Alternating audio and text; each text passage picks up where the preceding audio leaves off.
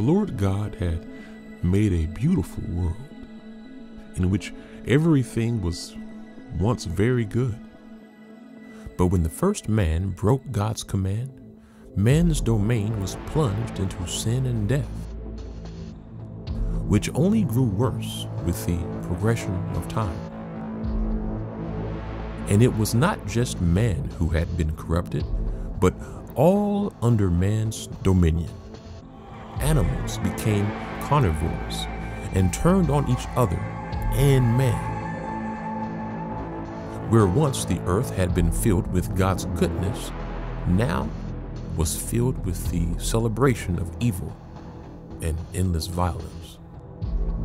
The Ark and the Darkness, in theaters March 20th and 21st only.